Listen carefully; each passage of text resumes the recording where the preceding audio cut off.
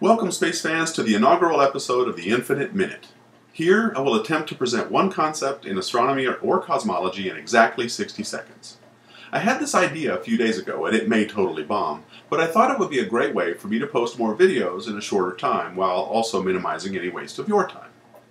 This will be very challenging for me to pull off, because it will require me to write scripts that maximize the effectiveness of every word I speak.